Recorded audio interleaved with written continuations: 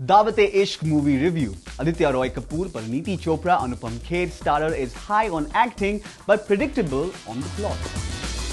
Gulrez, played by Parineeti Chopra, is daughter of a court clerk played by Anupam Kher.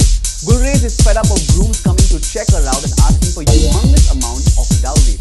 No one bothers to check how qualified and brainy she is, as all they are concerned about is the dowry.